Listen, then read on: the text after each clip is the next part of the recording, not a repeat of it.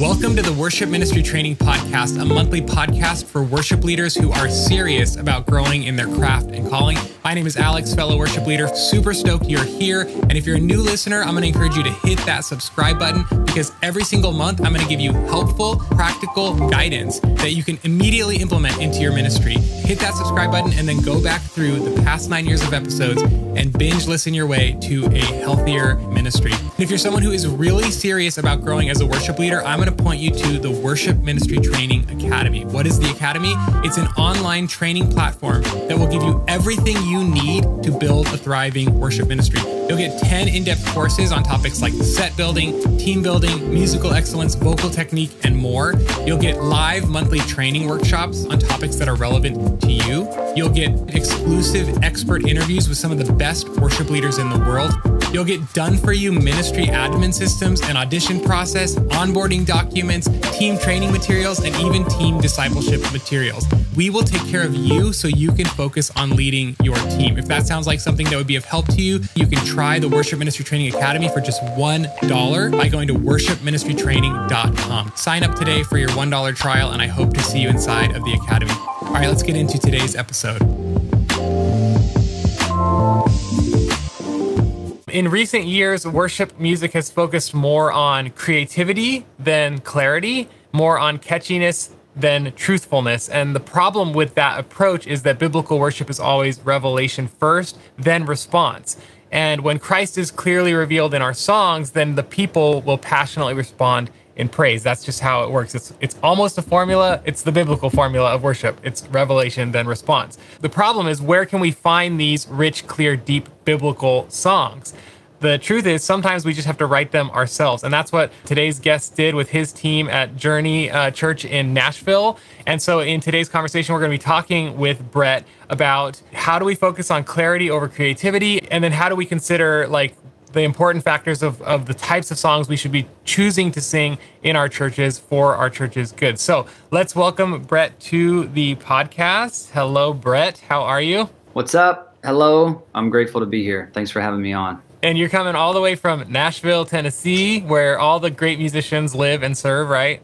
That's right. We're actually in Lebanon, which is east of Nashville. So we claim Nashville, and Nashville has to claim us too at this point. So we're about 25 miles from the heart of Nashville, but yeah, we're close.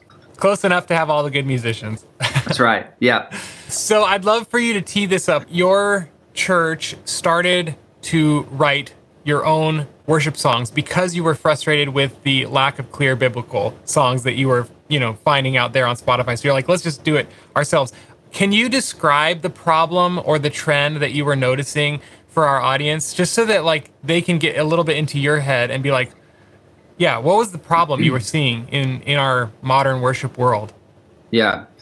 So in 2020, when everything shut down and churches weren't meeting live in person, it was obviously a good time to look at all the resources and all of the everything that was being put into our services and whatnot. And so for me as a worship leader, I started thinking through the worship music itself. And there's something so formative about looking at a screen and no one in the room whenever you're leading worship. We started picking songs, and what I realized was this growing trend of songs where content was being sacrificed at the altar of creativity.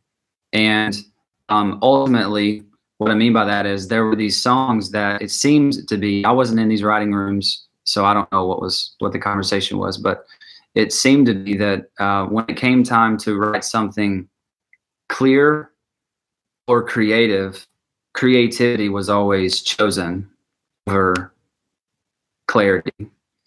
And so there grew this influx of songs where they were cool and compelling, and musically they would grab people and move people because of the music, but they weren't as clear as they could have been in the content that was being presented. So there were cool songs that were actually ambiguous about a God who's made himself clear to us in Scripture.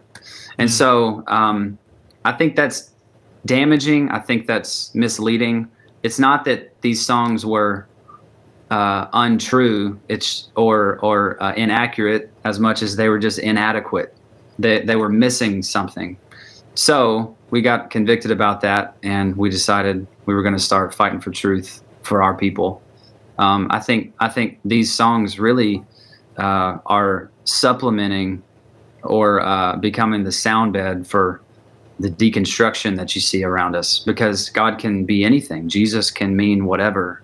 And if a song is unclear enough, but it's truthful enough without the qualifiers around truth that are in Scripture, then they can mean whatever anybody has deconstructed their faith to mean, if that makes any sense. So that was kind of the heart behind what we saw, and then like leading to a screen, leading to a camera where there's no music to move people and no crowd response to make the song actually feel like it's saying more than what it is.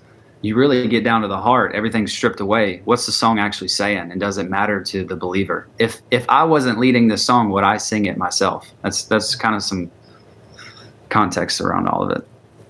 You just said something really profound. And I always like to ask why these things matter, because if people don't understand why something matters, they won't care what you have to say. So that's why I always like to start the podcast like why something matters. But you just said something that kind of leads into that, which is these songs are so unclear that it's actually fueling the deconstruction movement, which we're kind of seeing across Christianity, of people leaving the faith or tweaking the faith to fit their own desires or their own perspectives. You're saying that potentially these songs are helping fuel that deconstruction movement. Is that what you said?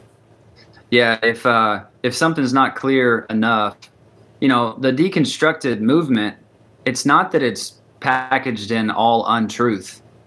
Some of it is packaged inside truth, but it's what's inside the truth that makes it untrue, if that makes sense. So to deconstruct something, for it to be appealing, it has to be masked in something. And I'm not saying this isn't a broad brush, like all worship music is terrible and like all camps are bad. That's not me saying that. I'm just saying I think there was a growing movement of creativity trumping clarity and content that we saw. And instead of taking it to Twitter and just joining, people who like to be mad about things and not really moving the needle, we were like, you know what? We can care for our people, so we're going to fight for truth and clarity inside our walls. Yeah, that's so good. And I think this conversation, it's probably not going to be released for a long time to the public, but it's coming right off the release of an episode I did called "Are Megachurches Monopolizing Our Worship Music?" Basically, that the study found that there were only 4 churches that have written the top 32 songs that we're singing. And right. You're saying, instead of complaining about that, we're just going to write our own. And that was one of the things that the people who created the study, they said, go look for smaller artists. Like, you don't always have to choose songs just because they're easy to find, just because they're at the top of the charts, just because they're promoted on CCLI doesn't mean you have to sing them. Write your own, or find small artists like Journey Co., stuff like that. So they didn't say Journey Co., but I'm saying it. So yeah, that's great. So besides that huge issue you just brought up about deconstruction, are there other reasons why it matters that our songs are both biblical and clear? Do you want to speak any more into that? It's all over Scripture. You had referenced it even in your prayer before this, and I appreciated it. Colossians 3, let the word of Christ dwell among you richly, teaching and admonishing one another in all wisdom, singing psalms and hymns and spiritual songs. So, it's there. Earlier in Colossians, it says, therefore, as you have received Christ Jesus the Lord, so walk in him, rooted and built up in him and established in the faith, so as you were taught, abounding in thanksgiving. See to it that no one takes you captive by philosophy and empty deceit, according to human tradition, according to the elemental spirits of the world, and not according to Christ. Ultimately, he's saying, you know the truth in Christ. If you're in Christ, you know the truth. So fight for the truth and don't be deceived. And there's so many other passages around it, but so much of church movements have become geared around non-believers and trying to be a church for the unchurched, that we've lost the focus of the church, which is the people of God, and fighting for truth for the people of God, with the people of God, alongside among, letting the word of Christ dwell among us richly. And so it matters because it's a biblical command. It's a powerful thing when the people of God agree on the truths of God, because it's a command of God. And so what better way can we spend our time than to try to articulate the things of God better for our people? Mm-hmm. Now, I'm assuming you're not only singing your own songs at your church. You're probably still using other people's songs, probably. Maybe I'm wrong. But Yeah. What were you looking for in a clear biblical song? Like, what's the criteria that you use to find a good congregational song? Do you have a certain set of filters that you use? And if so, can you share those with the audience? As far as like theme goes, it needs to be biblical. So if there are obvious scriptures that were driving a song, like, are you familiar with the term proof texting? So proof texting is when you have an idea and you find a text to support your idea that you came up with. Whereas the opposite would be reading scripture and scripture influencing a theme and then writing around that theme. It's funny, early on, whenever I was looking at like multi-tracks, they have scripture references. And you can tell which songs are proof text a lot of times by they wrote a song and all of a sudden they need a scripture reference, and so they just pull one out of the air and throw it on multi-tracks. And you read it and it's like, this has nothing to do with the song. Yeah. And so finding songs that sing scripture, I think singing the word is incredibly powerful. You're putting melodies to the word of God. That's amazing. Or at least finding songs that say something that's like a theme within scripture. It's got a really strong base to it. So that's one thing. And then the other is like more practical, but singability and followability is huge. Some people place a lot of importance around familiarity, which I think is great. Old hymns, songs that people have known for a long time. But also I think singability, like what keys are you doing stuff in? I know some songs are recorded, you could just drop the key or hide the key, whatever it looks like. But also followability. Some songs are written in such a creative way that you lose people in the leading of it. So instead of leading people in worship, you leave people behind while you're singing a song, because the melody just like goes in a direction that they either can't do or aren't expecting. So those are a few things. That's so good. The proof texting thing, it's like there's a couple of fancy terms, like eisegesis is reading into the text what you want, and exegesis is reading out of the text what's actually there. And that's a mistake I see a lot of young worship leaders make, like, because I always encourage worship leaders to build their sets based on the theme of the pastor so that there's a nice cohesion between the two. And I always say, be careful that you don't see the word like grace and then you think that the passage is about grace, so you pick a bunch of songs about grace just because you saw one word about grace, when actually the passage, that's just part of the greeting, grace and peace to you or whatever. Like, you know what I mean? So I think it's really important what you're saying is like, we as worship leaders, we must be biblical people, and what we should care about more than anything else is helping the congregation sing God's word back to God. Like, I think we've gotten way too far into the musical side, and like we've forgotten that it's just about us helping them sing God's word back to God, right?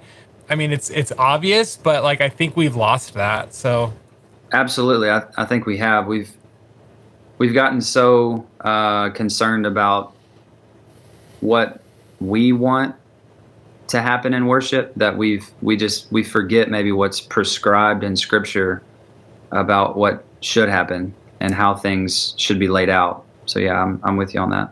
Wow. So I mean, I didn't send you this question in advance, but what can someone do? Let's say there's a younger worship leader listening, or there's a maybe older worship leader, but who's kind of lost his way, her way, so to speak.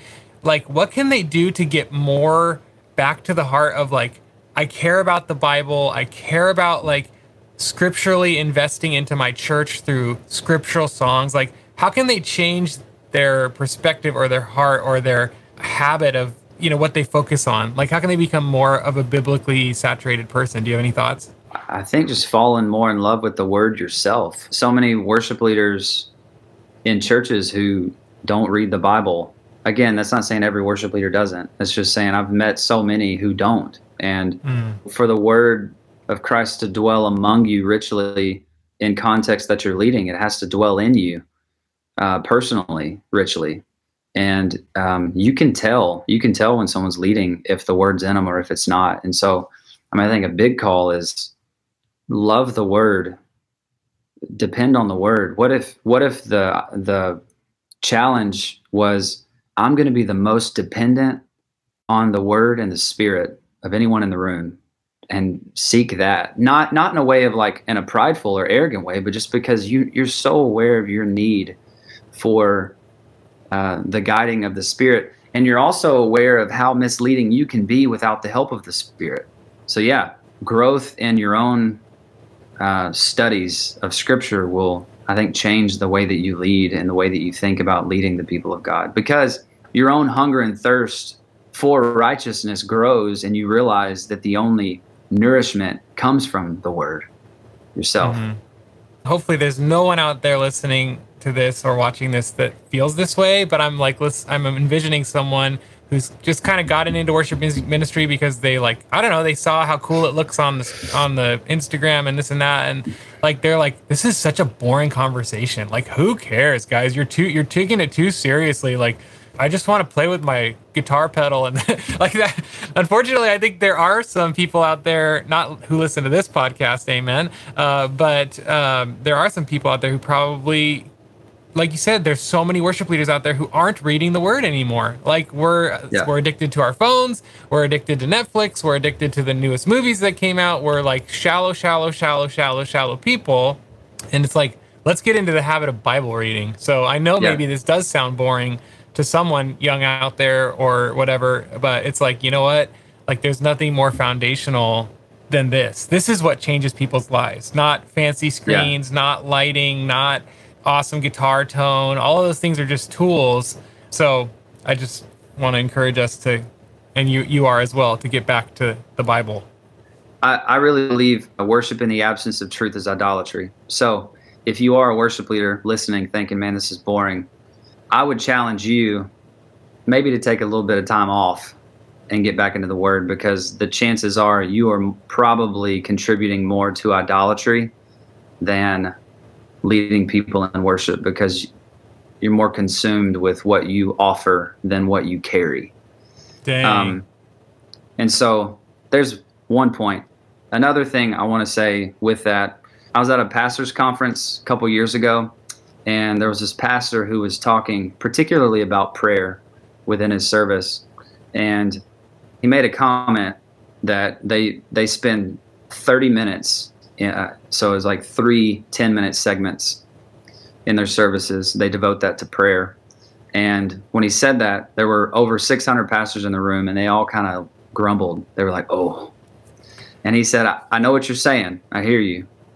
That must be so boring to have 30 minutes of prayer in your services. And he said, but I want to challenge you. Bore the people who pretend to have a relationship with Jesus and feed your sheep. Wow.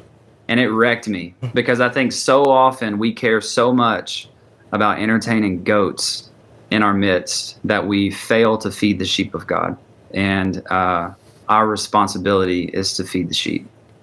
Brett, I don't have the gift of prophecy, but I think you might end up being a teaching pastor at some point, because you have such a way with words. I noticed at the very beginning of the conversation, I didn't say it back then, but I was like, dude, this guy's turning all these phrases that are like deep and insightful and punchy and rhymey and songwriting-ish. Like, you've got a gift with words. So we'll see. We'll see what happens. Appreciate it. I hope it's making sense. No, it is. It's really great. Let me throw a curveball at you. What do you do when you find a song that is awesome, but it has one questionable lyric or line? What do you do in that instance? Because that seems to be something that happens over and over. There's like these great new songs coming out, but they've got this one line or this one lyric, or part of the bridge is weird. What do you do? What do you do, Brett? We find a different one. Nice. It's a simple answer, but dude, there are 100. I think there's 120,000 songs uploaded to streaming platforms per day. And so we're not at a loss of other song options. And I think there's so many people who think, wow, I mean, this is a big song and everybody's doing it. And it was in my inbox from this company that I'm a subscriber to. So it must be just taking on the world. So we have to do it. It's on the radio, all these things. I disagree with this one line, but I mean, everybody's connecting to it. So we'll either do it and change the line ourselves and it'll come across cheesy, or we do it and we don't change the line and we just deal with some either misleading people or people getting frustrated with it. I mean, these are all things that like I've thought through and have had to work through in years past with some songs that I loved, but said one thing that ruffled everybody's feathers. And ultimately where I landed was there are other songs that are more clear and just as truthful, maybe even more truthful, that serve your people better. If your people leave your church thinking about a lyric that bothered them, even if they're singing a song that you changed the lyric of and they know that that's not the real lyric, they're leaving thinking about things that they shouldn't be, in my mind. And so to eliminate distractions, to eliminate roadblocks, we just find songs that work as they are. Yeah, that's good. And that's a hard answer. That's hard to hear, but it's good.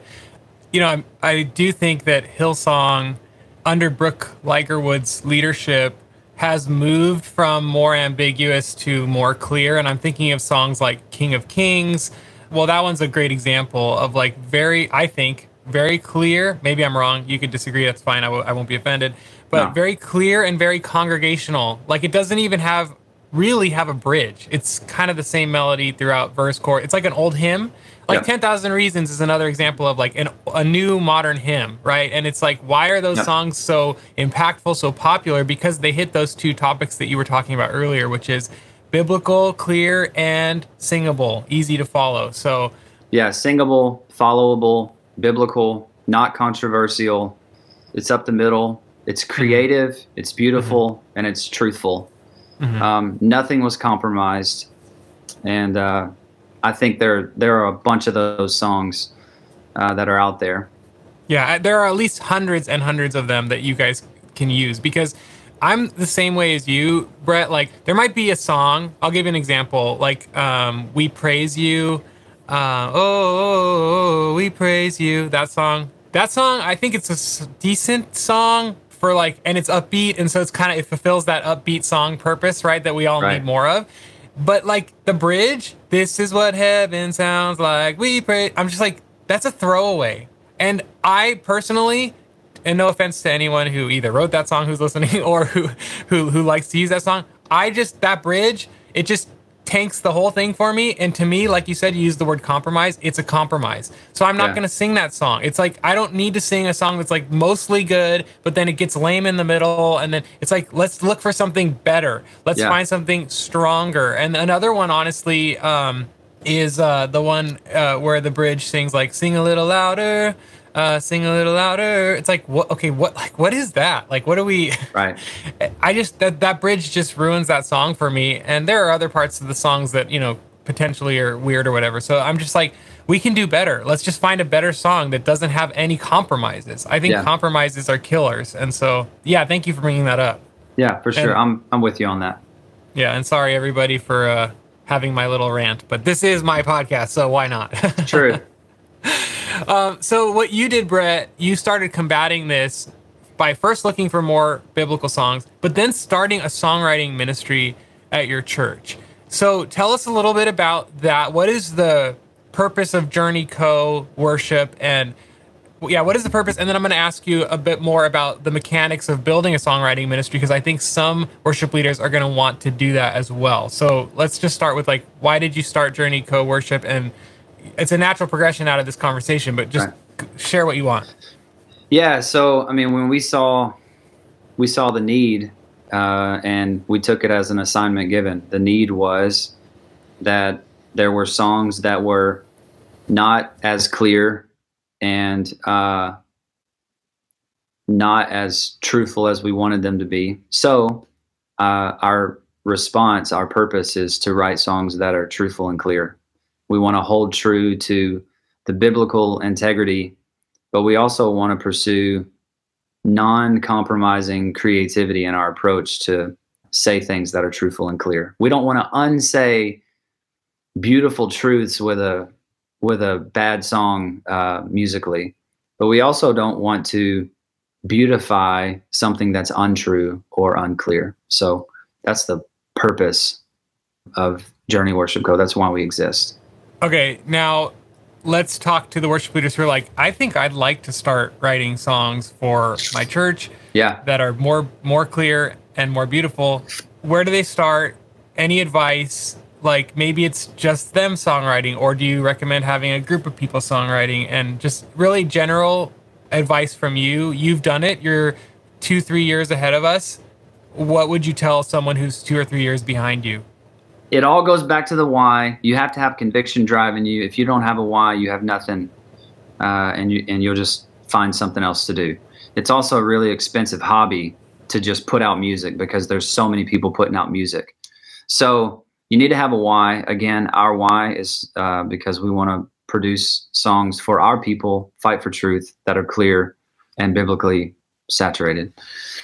So I casted the vision to our team, and I told them what I saw was an issue, a gap in our worship. They agreed. And I'm casting vision to, like, there were 35 people in the room at the time. And I said, I think this is what God's calling us into this next season. And so we did an all call. We just said, hey, if you want to be a part of this, then we're not going to tell anybody no. We're going to put together writing groups of 4, hopefully, sometimes 3. And if we got a weird number, we'll put 5 in a room. 5 is a little bit much. 4 has been a sweet spot for us, 3 and 4. But we put everybody together. We called writing days. People started writing. We started seeing people who bubbled up as like gifted in the writing, and songs started being produced. Another thing that we did that I think freaks people out, but it was part of our vision, part of our conviction. If we wanted to be theologically rich, theologically sound in our songs, we needed theological gatekeepers to help make sure that we're not going out of bounds in what we're doing. We're still fighting for the right things. So I actually asked a couple of our pastors to be in our rights. We surrounded them with creatives, and it was the most incredible thing that happened. You know, pastors, preachers, they know how to start a point and end a point, and tell a story, get a theme out, and creatives can make it creative. And so what ended up happening by happenstance is my team then started getting discipled by our pastors in these 3-hour increments of time while they were writing songs, and it was amazing. Nice. So there was something very glorifying to God about it. I think that we were writing songs within our church. There was something really edifying to our body, having songs that were written within the walls, and it was something really unifying to our team, just unifying around these songs. A mentor had told me before in writing that there are 3 pieces to a song. You have the content, the melody, and the arrangement. And so one of the things that was really helpful for me as we started writing and as I started assessing the strengths of everybody was finding the people who were good at each of those things. So finding the people who contribute more to content but didn't have melody ideas or arrangement ideas, or finding people who were more contributors in the melody lane but didn't contribute as much with content or arrangement, or then even the producers of the group who could take content and melody and make an arrangement that was creative and worked for the theme. Most writers can do one of them really well, maybe a second, but rarely can a writer do all 3. Mm-hmm. And so trying to figure out what I was good at and then being able to explain it in such a way to say, like, hey, these are some things that I can work on, but I need to plan a write around my strengths and my weaknesses. And so I kind of served as a baseball team GM, where I was like looking and assessing strengths and weaknesses and putting together strengths in each of those categories. And that's where all the songs were coming from, ones that had content, melody, and arrangement. And that was really helpful for me and for us. Mm-hmm. I have a lot of questions, and I think the listeners and viewers will have questions about, like, more practical questions about what you're sharing. Yeah. one of them was you got 35 people in a room, 30 people in a room. You shared your vision. In your vision, did you also share, besides we need to do this because blank, did you also share like, I want the songs to be stylistically like this or sound like this because we're trying to write singable songs? Like, how did you cast a vision for congregational? Because creatives, like everybody's got their own style. So how did you kind of direct the style? That's one question. And the other question is, how often are you doing these co-writing sessions? In the initial write, or in the initial vision casting, it was less about the nuts and bolts of how it was going to happen, and it was more about why. So it's just a really clear why. I read the parable of the talents. Essentially, 2 of the people invested, and one didn't. And the biggest thing about that, I mean, there's so many stories within it and so many takeaways within it. But the one that didn't, not only were they disobedient, but their talent was then given away to somebody else who would invest. And the way I shared with them the conviction around that was, I think God has put something in our hands to steward well. And the thing that I don't want to happen is for us not to steward it well, and for us not to invest, and for it to be given away to somebody else. And then we see like we could have done that. Like I think that there's something there that there's just a stewardship aspect of our team that I started assessing and seeing like we've got to do something with this. Mm-hmm. So that was part of the vision casting. And then when we got together, it was more like, let's just see what we can do. Like, I don't want to put any parameters around people. We all have a sound already. So let's just lean into that. And there are already songs that were working really well at our church. So we leaned into that too. Around that time was when City of Light kind of came on the scene.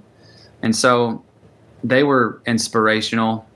Matt Papa, Matt Boswell, they were writing modern day hymns. And so some modern day hymns were kind of some things that we were trying to chase down in our own context. But also we have other influences that would lend itself to an upbeat opener or more of a like rejoice type energy song, but full of content. So we kind of just got together, explained the why, and then chased down biblical truths in lanes that, the makeup of the right would lend itself to. And then from there, for me as the leader of the team, I had to work through like, okay, what is our sound? And we started working with a producer internally, which was cool. There was one of our writers became our producer, and he and I really worked through then like the makeup of a song. So some songs, when they were presented and demoed and sent to me, they sound completely different now that they're recorded than what they were as demos. But it was just, we didn't really put any restrictions around anybody. Mm-hmm. And then how often are you guys gathering to write? Yeah, so we do seasons. I was just talking to one of our pastors today. Fall always feels like an exciting time around here, especially since 2020, because the fall is when we've historically written. So 2020, 21, 22, now this year, we get together and we will write a lot more. We did a writing retreat last year. We'll do another one this year. And we'll have a couple of writing days as well. So as far as like frequency, it's more seasonal because there's a time to like what I call is shoveling coal. You're kind of in the hull of the ship, just like shoveling coal, making sure that there's energy in the ship to go where you're going. And then there's other seasons where we're traveling and recording. And so as far as like full on team, all hands on, the fall is a time that we jump into it, and we'll do like one big session every month or so for a few months. But we also go through seasons of trying to write like one time a week, just to build up a bunch of songs so that we can shave off songs that maybe they're like almost really good, but they're not great. Right. So yeah, it's a seasonal thing. Just to point out, your pastors are investing in this financially to send some of you guys on writing retreats. And just so the listeners and viewers can just think about that, like it helps if your pastors are bought in, and one hack to get them bought in is to include them in the writing. I think that's, I mean, it's not that you did that for that purpose, but that's a really cool benefit of including your pastors in the songwriting. Is like, first of all, they signed off on, yes, we want to be a songwriting church. So you got to pitch that. Secondly, getting them involved will then allow them to be boots on the ground with you, which will then help them to see like, wow, we should pour more fuel on this. Let's send a few people away on a songwriting retreat, et cetera, et cetera, et cetera. So, by the way, for the listeners and viewers, I've done a lot of episodes on songwriting and starting a songwriting ministry at your church. So look in the past episodes for episodes by Stephen Duncan. That's Stephen with a PH. And then Andy Rozier has a couple episodes. One of them, I think, specifically is about starting a songwriting church, a songwriting ministry at your church. So look for those, and I'll try to remember to put them in the show notes. But what I want to ask you, because I want to continue to focus this around biblically rich songs, like what have been some of the effects that you've noticed on your church body as you've made this shift to more biblical songs? What are some of the results that you've been seeing, if any? Yeah, I mean, more engagement. When I got here at the church over 7 years ago, one of the things that was said was our church is not a singing church. And my pastor, he told me, I want you to reframe that and say, instead of our people don't sing, I want you to reframe it and say, we haven't led our people to sing. And I didn't like that at all, because I hadn't contributed to the culture that was here. But it was really good for me to work through, because ultimately, without getting into all the details, I could. But ultimately, we just realized it was a consumer culture where it was a come and see as opposed to join in this. And what led to the response was the presentation of the gospel and the reading of the word. And so songs that matter, songs that were clear and substantive and truthful, and supplementing transitions of songs or opening of service with scripture that will stoke the flame inside the believer. That's what has led people ultimately to sing. So, I mean, the biggest reaction, the biggest response to robust songs is a greater engagement in the room. Oh, hello, everybody. I've been saying this for so many years. Thank you for saying it with a different person's voice, because it is not about the lights. It is not about the sound. If you want to see more engagement from your congregation, it's what I said at the beginning, revelation, then response. Sing better songs and pastor the room in biblical ways. You will see more engagement. And Brett is just reiterating that. And I wish people would get it, because they're just like, more lights, louder sound. Yeah. And it's like, no, that has nothing. That's actually going to decrease I think that's going to decrease the engagement, unless your senior pastor works really hard to create a culture of engaged worshipers through the biblical truth. Thank you for sharing that. That was the result that you saw as you started to sing these songs. Last question for you. Besides, writing your own songs, where do you find good biblical rich songs? You mentioned City of Light. What else? Where else are you finding these so that our listeners and viewers can find them as well? Yeah, we kind of have a tighter pool, but City of Light is a great resource. I think Shane and Shane, their Psalms albums are incredible. Psalms, hymns, spiritual songs albums are awesome. They are also just really great to listen to. They're very talented. Yeah. They don't lack creativity with what they do. Some of the worship initiative guys within that, Aaron Williams is a new guy who is in some of the same environments that we're in. He writes really great songs, and he's really thoughtful in his approach. The Gettys, I know that some people might think, that's the Gettys, they just do hymns in an Irish way. But I think that what they do is just serving the church really well. And we don't do all their songs, but there are some that come from their mix that have been really great for our people, and I'm really thankful for their ministry.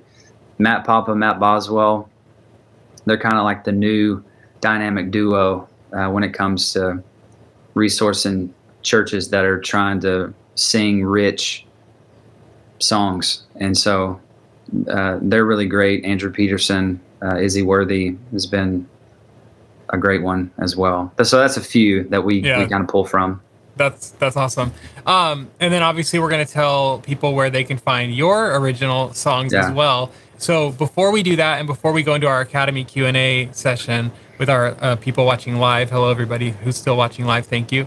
Do you have any final encouragements, exhortations, words, wisdom for people about this topic of biblically rich, clear songs? It's really hard for you to build a culture that sings rich theology and cares for the scripture if you aren't in the word yourself. So my call to all worship leaders would be grow more in love with the word of God. Be in the word, pray the word, read the word in your gatherings, write songs that are biblically truthful and aligned, sing songs that matter, and let the word dwell in you richly and shape you. And I think your people will be better for it because you're oozing the richness of the gospel because you're lapping it up yourself. So it really just is a call to be in the word yourself. If you're not in the word, it's really hard to present something that you don't know really well. So my prayer, one of the prayers I have for myself often is, Lord, make me a more accurate representative of your word so that we will respond more accurately to your word. Help me be a more accurate representative, and may that fuel my response in a more accurate way. And that'd be my prayer for all who are listening. That's so good. Basically, be more of a pastor and less of an artist, right? Get in the word. Yes. Okay, so where can people find your music online and or track along with you guys? Yeah, all streaming platforms. We just released Volume 2, which is the very non-creative way to say it's the second volume of all of our songs that we put out. And it's Journey Co. Worship. Journey Co. It's Journey Worship Co. Journey Worship Co. Thank you. Yeah. That people would not have found it. Yeah. So I will link it below in the show notes or the YouTube description. Yeah, so, Journey Worship Co. It's on all streaming platforms. We have resources on multi-tracks, praise charts, Loop Community, CCLI. All the songs are available there. We have a YouTube channel where you can find some videos that we've done, some green room sessions where we just come in here in this room and do an acoustic version of the song, and others that are live, and others that are like more rehearsal sessions without a crowd in them. But yeah, all of those places. And we have a Christmas record coming out in a few months as well. So probably about the same time as this podcast actually goes out to the public. Perfect. So yeah, so everybody check out. Do you know what it's called yet, or it's too early to say? We have some names but not decided. That are in the works. None decided, but the whole idea of it is we've kind of internally been saying we want to resolve Christmas. There's so many Christmas songs that talk about Jesus's birth and the excitement around his arrival, but they don't get to why he came. And so we sing a lot about the cross at Christmas because that's why he came, to come and save his people. And so it's more of a Christ has come type record, and this is what he came and did.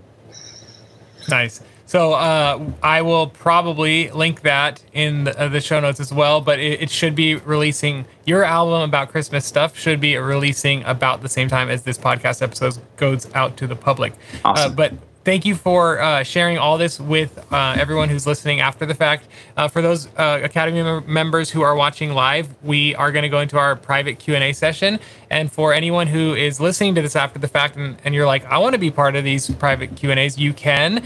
You can try the Worship Ministry Training Academy for just $1 by going to worshipministrytraining.com. You'll get 15 days. It's actually free. I'm just going to be really honest. I say $1 so that you're not afraid to go through the process of entering your credit card, but I actually don't charge you at all for 15 days. So at least come inside the Academy for 15 days for free and hang out with us and be part of these conversations. Plus we have all of our courses and our community and our live monthly trainings that we do. So it's been really fun building this, and we have a great community here. So join us, worshipministrytraining.com. Thank you guys, and let's jump into our live Q&A. Academy members, hold tight. We'll be right back. Thanks for tuning in today. I hope this episode encouraged you, helped you, and pushed you forward in your ministry. If it helped you, can you take a second and help us by sending it to just one person that you think needs to hear this?